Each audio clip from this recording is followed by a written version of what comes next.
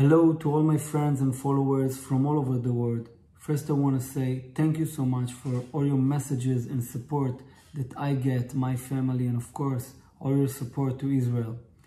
The situation right now in Israel is not so simple, but we are not afraid because we truly believe in our right of this land, and we truly believe on the truth of our Bible and our God. I want to ask you to pray with me for the Israeli soldier that risking their life right now inside of Israel and outside of Israel. May God protect them and keep them safe. הנה לא ינום ולא יישן שומר ישראל. אמן.